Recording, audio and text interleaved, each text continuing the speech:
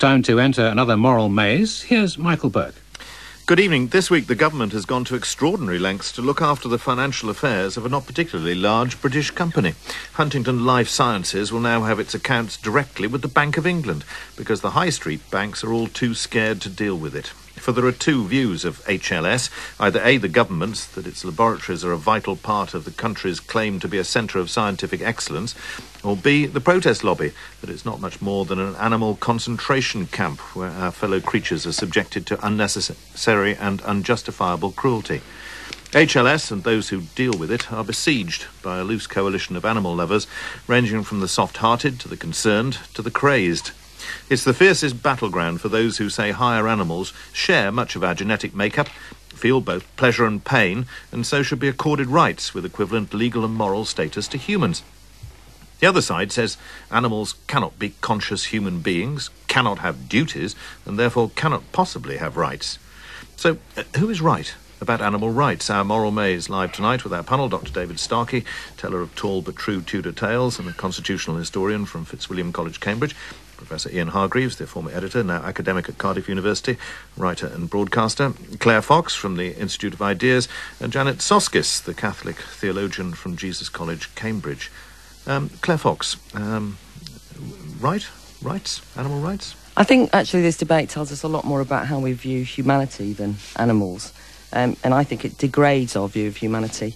The unique characteristics of humans, rationality and consciousness and the ability to act on the world are today questioned. I think it tells us a lot about what we think today and suggests that we're no better than animals. One of the most powerful metaphors of modern history in relation to the Holocaust was that people were treated as bad as animals when they were transported in cattle trucks. Now we call it a Holocaust of rats. My goodness, we've got a low view of humanity. Ian Hargreaves.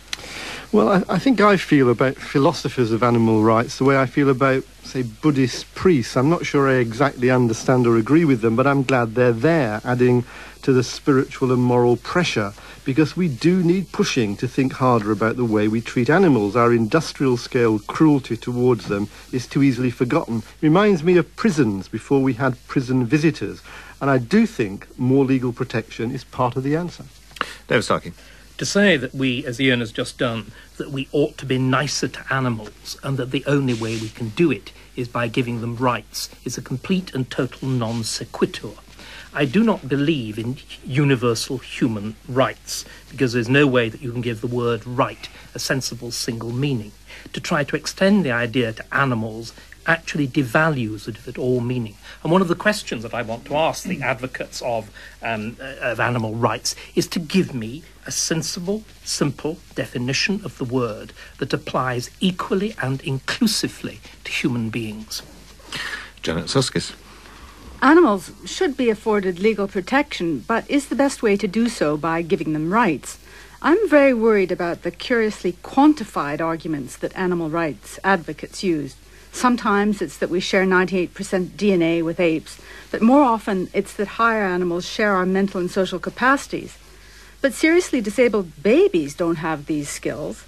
Animal liberationists like Peter Singer don't shrink from the conclusion that we should not fear to kill newborn disabled babies while cherishing intelligent pigs. Who makes the criteria for legal personhood, and who will preserve these criteria when we next want to change them? Panel, thanks very much indeed. Our first witness tonight is Andrew Tyler, who's director of Animal Aid, which is one of the more radical, if not most radical, and certainly isn't that, of protest groups. Andrew, you say animals should have rights. In a nutshell, because we're going to unpack this, obviously, we're going to unpack a nutshell. Which animals, what rights? Well, all animals that are sentient. The rights they should have should be the rights to be free from exploitation, torture, and to be killed for no purpose. You know. Self-defense, I think, is a valid reason. I think unwitting killing of animals, because that happens, that's a valid reason. And I think a mercy killing. But the large-scale industrialised, choreographed slaughter of hundreds of millions of animals is immoral and unwarranted. Claire Fox. You say all sentient beings, so do you think that humans are simply sentient beings? Is that the only distinction you would make? No, that isn't the distinction. In fact, that is the kind of DNA version of human beings. This is the version of human beings, the reductionist version of human beings that molecular biologists have.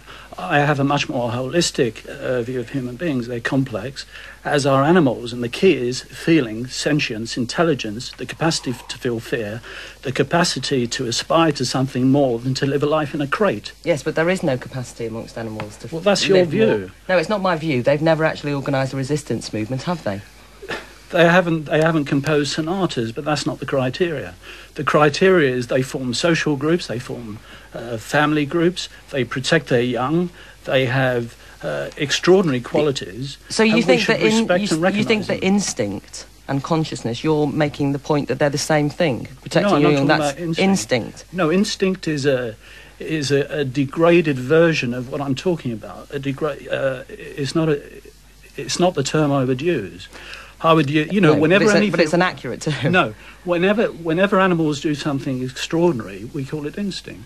When people do things that are extraordinary, we call it genius. But they have never done anything extraordinary. They have never planned or done anything consciously. That is the criteria you would apply to extraordinary.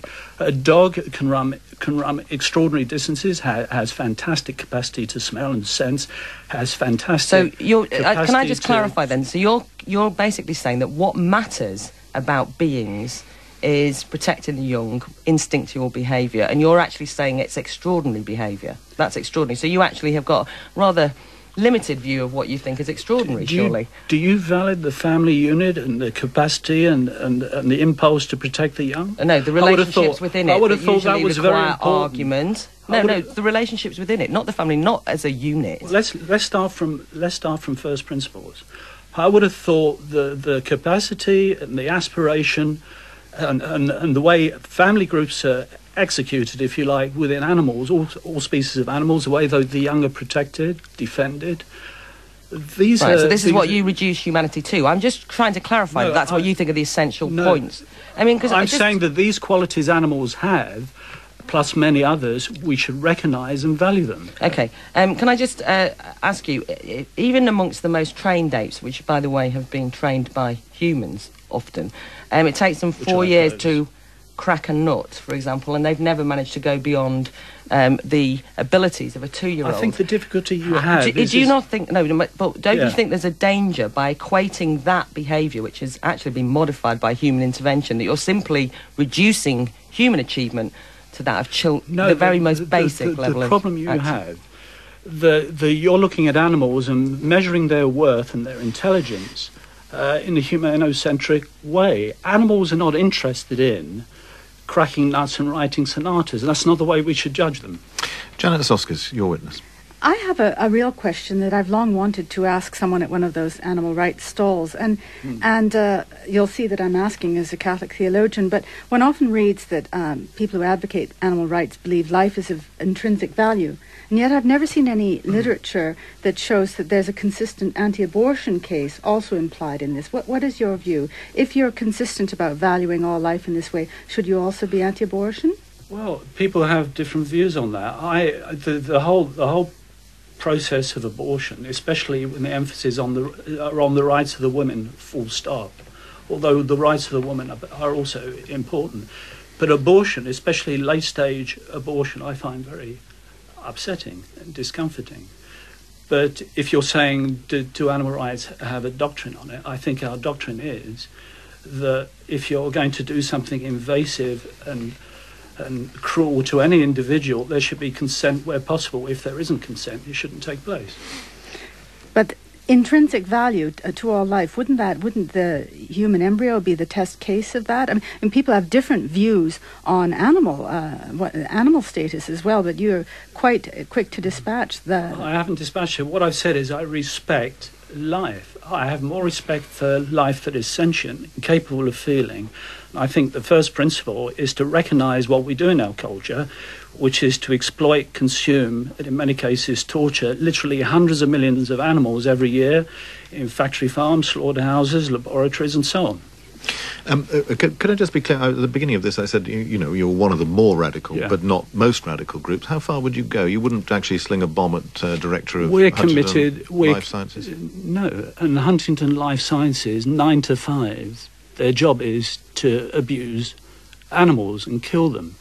And Yeah, although I was interested in how far, our policy, how committed you are our policy is we oppose violence, we oppose harassment, intimidation. We want no part of it. But would you condemn those who do it?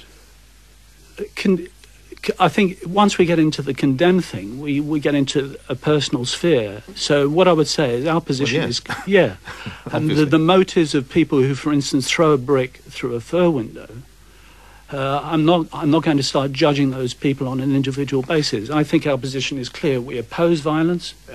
We reject it. Okay. David Starkey. I said at the beginning that I was going to ask yourself and Professor Steven Wise for a definition of rights. As I understand it, to make sure I'm correct, you listed animal rights as follows: freedom, freedom from torture, and freedom from killing and exploitation. Yes. Would you limit human rights to those three things? No, not at all. So you would recognise then a very radical difference between humans and animals? I'm saying that at the moment it is not recognised in this culture. There is a pathological denial at work that is not recognised the appalling, large-scale cruel treatment of animals that takes place in terms of their production and slaughter. Can I just stop you there? Forgive me, you're not answering my question. I'm asking you to say, you said that you gave me one list of rights that belong to animals. And then you said, obviously, those rights belong to humans. But then you implied, I think, that there were lots and lots of other rights that humans had as well. Now, therefore, you're acknowledging that humans and animals are separate and distinct. No, what I'm saying is, what I'm saying quite directly is that ours is a practical movement. First of all, can I just finish? Yes, you may. First of all, we have to recognise the reality. And then we have to persuade people, because we're not in a position to dictate, that animals deserve, in the first instance, basic rights. For basic rights not to be abused, tortured and killed in an unwanted Can I just fashion. stop you there? You said it's a practical movement, Yes. and we have to persuade people. Now, when you mean practical, you mean it's not founded in reason. You're simply using, you've admitted, rights as a rhetoric, because you're not applying rights consistently to humans and animals, are you? There are other rights that animals require. A dog requires to be walked. A dog requires water. A dog requires proper treatment when that dog is sick, and many other animals too. So what I'm coming back to is, first of all, the recognition of the large-scale choreographed violence and abuse that takes place, and then to establish the argument for basic rights being afforded animals. We can then move on and get more elaborate, more sophisticated. Can I then just ask you a final question? If we look at the other groups that have been incorporated into this universe of rights, slaves, women, the lower orders, they've then become equal participants. Yes. Where do you see animals as fitting in with their separate rights? Well, animals have their own, if you like, universe almost. They certainly have their own nations. What we need to do is to back off and let them live their lives, not judge and persecute. And that would be a good start. In other words, what you want is animal apartheid.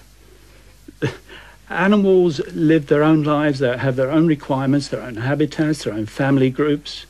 What I'm saying is it would be a major advance if we left them to it and didn't intrude in a violent way. I don't think Mr. Vervoort would have disagreed. Ian Hargreaves? I thought that you were saying something slightly different from that when you began. I thought that you were saying that human beings shouldn't use animals as their instruments. Is that your position? Yes. Is that different? Well, I think it is a bit different, because it raises the question of whether a human being should use a horse to ride on against the horse's will. Well, the reality is that there are hundreds of thousands, in fact it's been said there are more horses in Britain now than in the days of the horse-drawn carriage, because they're left in fields. But do you agree? Every animal has its own world. Every species has its own requirement. But answer the question about the horse. I mean, is it your view that a horse used as an instrument of human transport is an abuse of the horse's right? Yes, I would say so. But I would also say that if a horse lived on a farm and was treated with respect and worked on that, and I'm not talking about a farm producing animals, but was treated with respect and worked on that farm, and wasn't abused, then that's fair dues. But for someone to enjoy riding it, like I think the next witness might confess to occasionally doing. Well, it's a difficult issue because there are a lot of rescued horses who need exercise, and frankly, there aren't herds of horses that can go about their thing in a natural fashion anymore. Andrew Tyler, thank you very much indeed. Thank you. Our next witness certainly is one of the more famous horse riders around, Professor Roger Scruton, the fox hunting philosopher, author of Animal Rights and Wrongs. Roger Scruton, this Trollopian figure, yes, out of your Soskice, view. yes. Thank you. Your view, as I understand it, is that that we may well have a duty of care to at any rate, some animals, but they do not and cannot possibly have rights as such.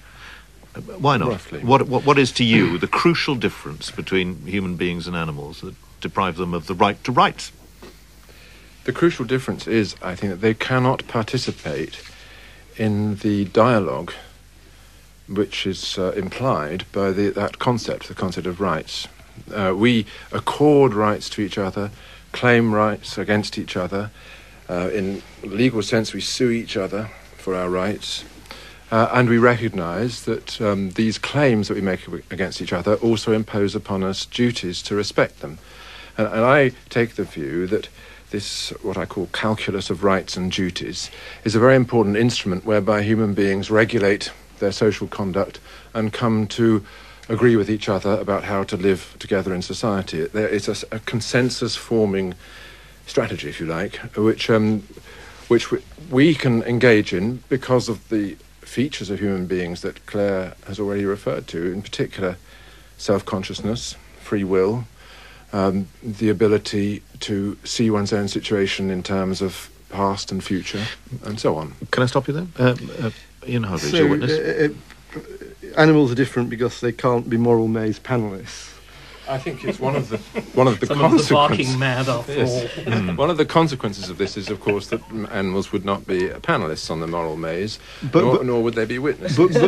But could there be a moral maze deep in the rainforest of animals talking to each other, as it were, engaged within their own moral community? Yes, could there be different animal moral communities? Well, there are. One assumes because there are tribes of human beings living there.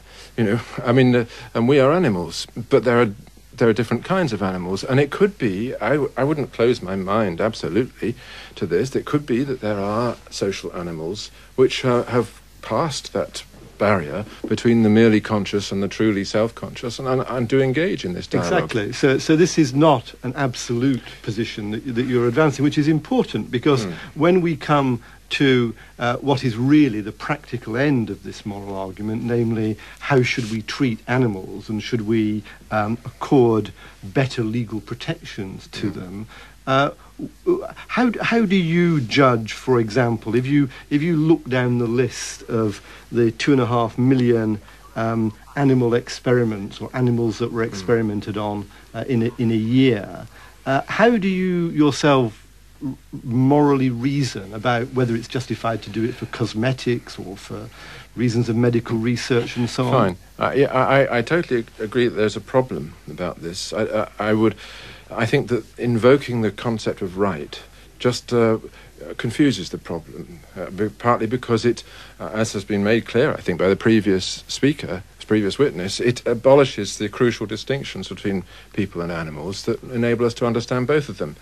It doesn't follow that we have no duties to animals. We do, but one of them, of course, is to ensure that insofar as we are taking responsibility for their lives, we treat them properly. But aren't you saying, put slightly differently, that whilst animals are not, in your view, nor in mine, actually, entitled to the same basic universal right that we would entitle to another human being, I would anyway, David Starkey says he wouldn't, that animals are nonetheless, it is proper to think of animals as having some rights. For example, the right not to be made to suffer horribly when being killed for food. I think that we certainly judge people in these terms, but people should, we believe, take due care when killing animals for food. They shouldn't cause unnecessary suffering. This is something which has been a legal principle in our law in Britain for a century.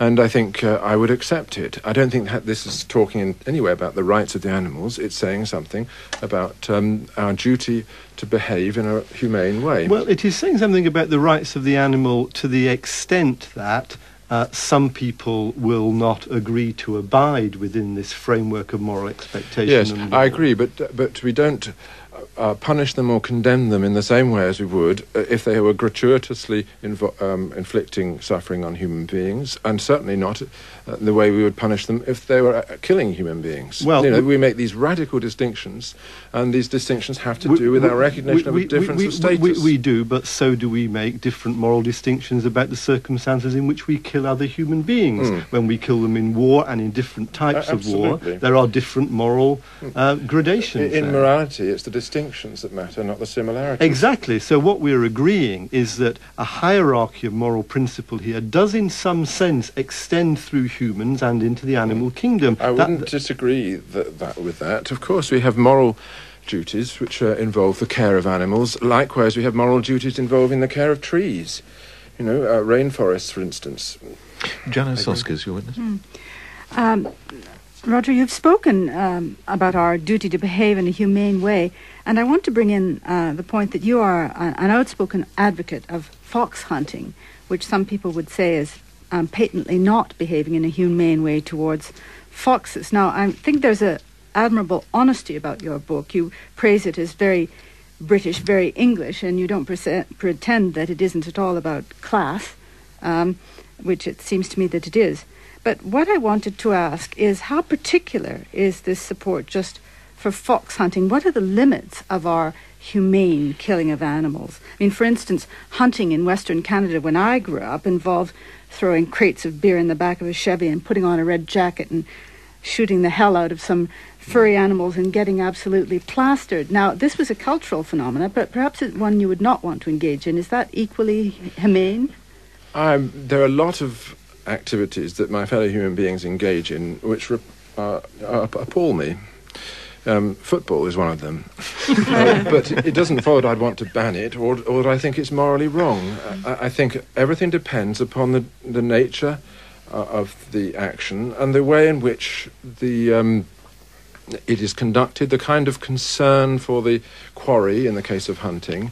My own view is that I know how fox hunting proceeds in England. My own view is it actually exhibits enormous concern for the quarry, and precisely because it's conducted under an ethos of fair play, it raises the animal from the status of a mere vermin to an honourable contestant. But the fear of the animal is very important, isn't it? It is, and of course animals do feel fear, and we inflict this fear on them every time we kill them, every time we take a cow to the slaughterhouse. Don't get too bogged down in fox hunting, but do you think the fox appreciates its elevation to the role of honourable contestant? In a way, it doesn't appreciate it, but its status in relation to us is changed. It means that we learn to live with it and not exterminate it. There must be some consolation to it, I suppose. David Starkey. I would really rather like to pursue this because it's such an interesting argument. Killing culture is what we're talking about, isn't it? Fox hunting was part of a broader attitude to killing.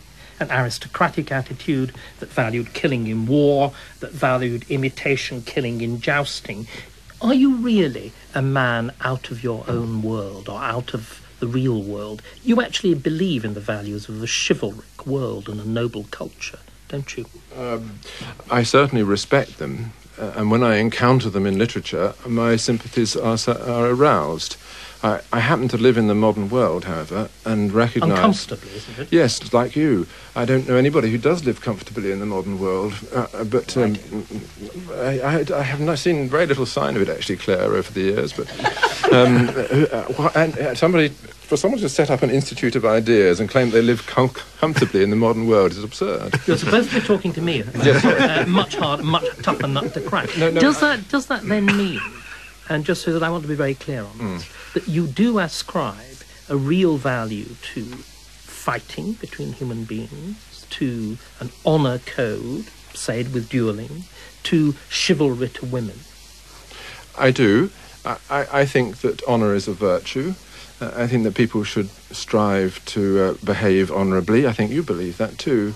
I think that not that people should fight, but they should be brave in their confrontations with others, and that they should learn to accept risks and to take risks and to court danger within the limits that a rational being should. But Roger, this does not accord at all with a view of the world that's based on universal human rights and political correctness. I've never believed in universal human rights. Well, great. Okay, Professor Roger Scruton, thanks very much indeed. Right, our last witness is Professor Steven Wise, who teaches animal rights law at the Harvard Law School, author of a book called Rattling the Cage, which was rather emphatically described as the animal's Magna Carta. He's on the line from Boston now. Professor Wise, it is, I think, implicit in your view that there's little, well, perhaps nothing, in the way of a very clear distinction between the capacities of, some animals and human beings. Is that the case? That is the case, and that would follow from Charles Darwin's idea of evolution by natural selection. And you don't think that some of the arguments that have been advanced so far, which I hope you've had the opportunity of hearing, that there are really quite radical distinctions in terms of self-consciousness, in terms of creating their own moral universe and so on, that these are not very clear-cut distinctions between animals and even between the higher animals and human beings? There certainly are differences. They are probably differences of degree and not of kind, but the science is not clear in many aspects of this. Okay, Janet Soskice, your witness.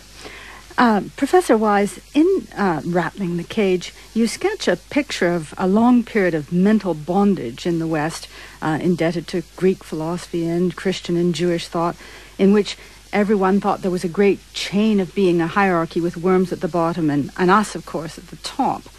And you say that this is a universe that no longer exists and that we now understand that evolution teaches us that animals are all more equal. Yet you don't really believe this, do you? Because in your book, you're intent to privilege and give rights to certain intelligent social animals.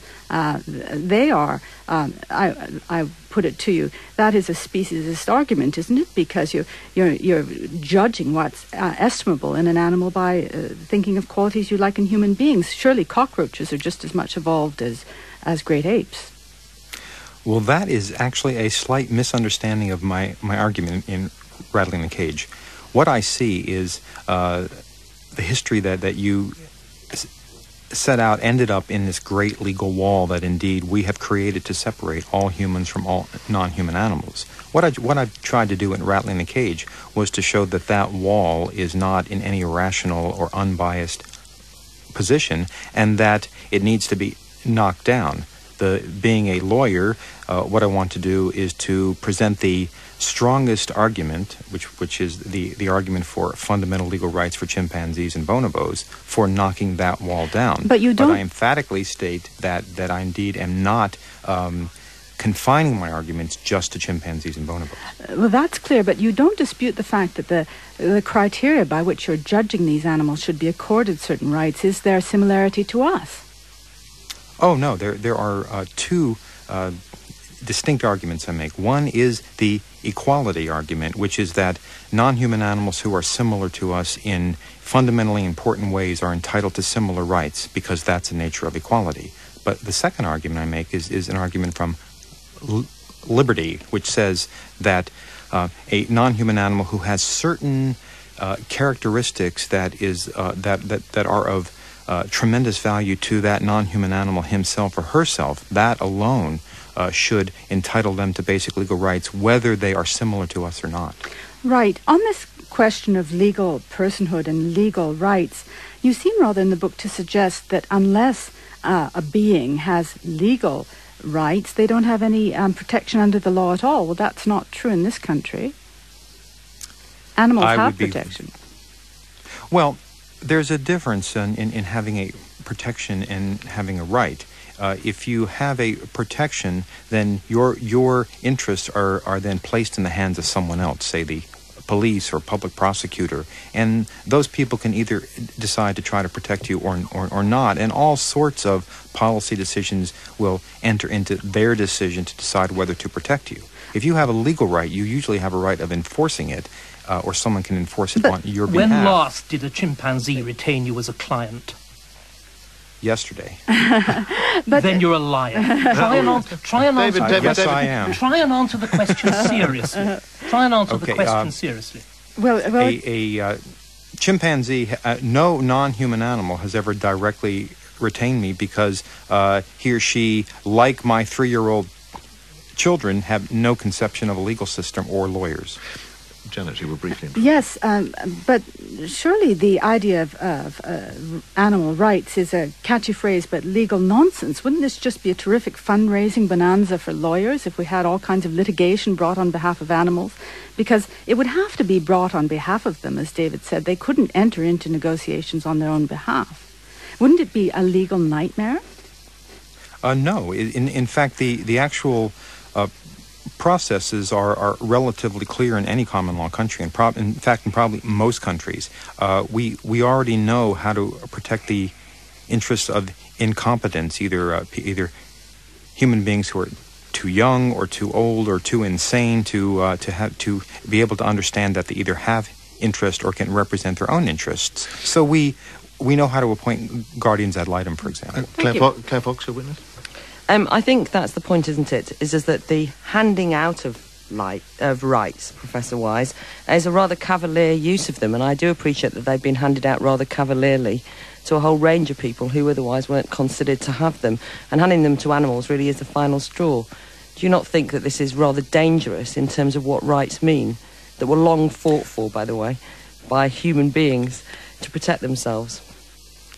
Well, the sorts of rights that I argue in Rattling the Cage, and in a second book I'm writing that non-human animals, or at least some of them, should get, are the very basic sort of rights. The most important being probably the right to bodily integrity, the right not to have, to be the subject of an unconsented to touching or an assault and batteries. It protects their lives. It protects the most basic interests. And I don't think it's an abuse of the legal system to give a right to any creature who has these kinds of basic interests to... Well, basically, you're giving the rights. That's the whole point. They're not being fought for, and they're not able to be acted out on, and so, therefore, we actually make a mockery of what rights are. By the way, if we can do that so easily, we can take them away as well. That's the most important thing. Once we establish that cultural norm, do you not think that you're in danger of setting a precedent for rights to be cavalierly handed out, acted upon, and then taken away? I don't think so. I think it's a very honorable thing with historical precedent to have one set of people fight for the rights of another set of people who can't speak for themselves. Ian Hargreaves, your witness. Professor Wise, can you do you know the story of Sophie's Choice, where a woman is obliged to choose between two of her children, one of whom will go to a concentration camp, one of whom won't? Yes. Yes. Can you imagine any situation in which you, as a parent, would choose the health and well-being of an animal you live with and love over a child that is your child? No, I cannot. In fact, if you ask me, if I had to choose between a chimpanzee and my daughter, I would automatically choose my daughter. I would automatically choose my daughter over you, too, as well. Exactly. And I would probably kill the chimpanzee, I'd kill you, and I'd probably have everyone in the universe killed in order to save my daughter. What that shows, though, is how much fathers love their daughters. It doesn't show anything about justice. No, but it may show something about justice as well. But if the situation were that you were choosing between a healthy chimpanzee and a brain-damaged infant, would you, like Peter Singer, who I think has influenced your work, choose the chimpanzee, or at least argue that it is morally acceptable to choose the chimpanzee? If you took the extreme, say the very most conscious, healthiest, smartest chimpanzee and a human being, of any age who is in, say, an irrevocable coma, of course I would choose the chimpanzee. So if that human being in the coma is my child, you deny any kind of moral right on my part to preserve the life of my child? No, I'm not actually taking your rights or feelings into consideration. I'm just trying to choose between a chimpanzee and a human. It's the difficulty I'm having is because of the way you posed the question. David Starkey. As I understand it, you're saying that there's a natural progression in the according of rights from, say, slaves to women, the lower orders, and then to animals. At least some non-human animals, yes. But if we look at when you got cross with me when I talked about does a chimpanzee retain you, you then answered the question. You answered the question by saying we've a perfectly established procedure as with an infant or as with somebody who's mentally retarded. Isn't the difference that the species of chimpanzee will never be able to sue? That there is a class that you're confusing, which as a lawyer you shouldn't, at least lawyers of the calibre in Cambridge, England, you're confusing an individual case with a group case. Well, rights are individual things. Rights, at least certainly in the United States, and I would suspect in the UK as well, group rights are frowned upon. Individual rights are what are favoured. But sorry, you're talking about a group. You use the rhetoric of extending rights to slaves, to women, to the lower orders. Why do you suddenly bottle out when it gets difficult for your argument? Because I'm not speaking about groups. I'm speaking about individuals and individuals only. And when we speak about but this class of individuals will never be able to enforce their own rights. Doesn't that suggest that you're misusing the term? The term right is a right that only applies within a political community of responsive, mutual human beings that understand a common language for group activity. Chimpanzees will never belong to that.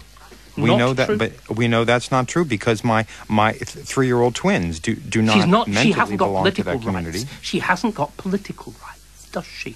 That's right. That's the point.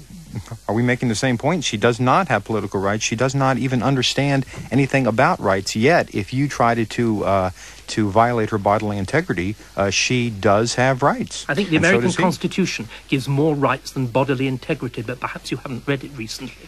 Oh, David. You don't have to answer that, Professor Wise. I'll have you know, this is the 4th of July, and I celebrated it by reading the Constitution just this morning. All right, Professor Wise, thank you very much indeed for joining us. Panel, can we just take the 2 points that came up again and again in this discussion? First, whether rights are inextricably linked to responsibilities, to duties. Do we think that's the case, or do we not think that's the main plank of the argument, Ian Hargreaves? I don't think that it is. I think that we heard enough to be convincing that there is a hierarchy of rights imaginable, arguable, defensible, which extends through blurred lines between the animal kingdom and the human animal kingdom. I think that the really, really difficult argument that the animal rights people are not addressing properly is whether more animal rights must mean less human rights. That's the point that Claire began with, and I think that is the heart of the argument. But David Starkey, you'd come back on the first part of that, would you? I mean, you need sentient, politically rational people to have rights.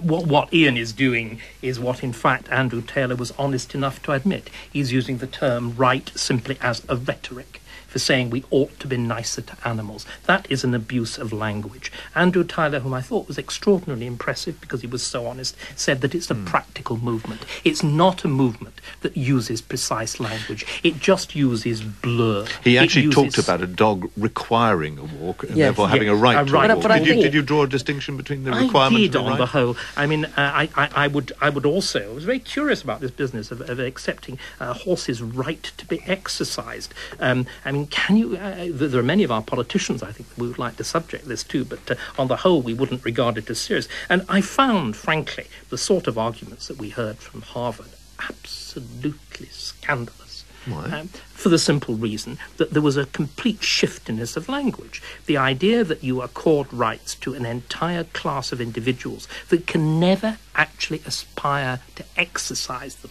makes a nonsense of the term. But they actually, I mean, it's really dangerous, this whole thing, because although Andrew admitted it was a rhetorical point, the reality is that now the use of the term rights is being so broadly used, and I think that real political rights that actually you have to exercise in order for them to mean anything are under threat. That's the reality. Once we start affording rights to people who can't exercise them, then we're in danger of trivialising well-won, hard-won, and I tell you, I want to protect them, rights. So that's a scary bit for me. It's more than a rhetorical point. But Professor Wise was right to say that his 3-year-old child also is not able to personally defend and maintain her own rights. Yes, it doesn't mean to say she doesn't have rights. I don't think children have rights. No. I think it's ridiculous to act. That's what's happened with the children's rights movement, which is that actually what's happening is everyone's doling rights out that they cannot actually enact upon.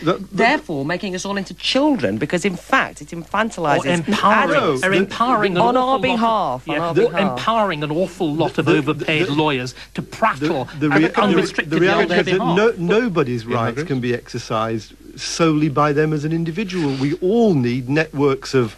But not at all is the key, Ian, which you like whatever he's called, Wise, but not by name. It's confusing. A right that you cannot exercise yourself is a nonsense. Exactly. But there are practical difficulties in all this that we didn't actually get to. I mean, where do you draw lines on these things? Nobody's talking about the bodily integrity of rats and oh, you raised the question of cockroaches. Well, it's self-defense. Janet Soskice. What do you think?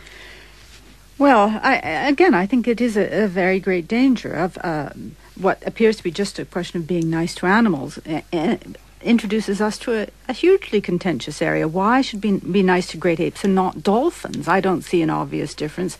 And if dolphins, why not whales? And many other creatures. And then we're getting to a position of real absurdity. But the main point I feel confirmed in the point that Claire made, that once you begin to transfer the rights language over to assign it to a different group, then you're in a real danger of eroding that. And if we get in this position, we are no different from in the last century, certain groups, the Nazis, Pol Pots, who decreed that certain groups of people, Jews, homosexuals and so on, were subhuman and so not entitled to rights. Claire Fox. I just think it's fascinating to me that in medieval times, the serfs that were unfree slept with the pigs and were treated like animals. And it was a kind of sign of the backward culture that was. They were warm. Freedom managed to, in cultural terms at least, distinguish between animals and humans. What we've now got to, at the beginning of this new century, is a whole cultural movement that suggests we're no better than animals. So it's not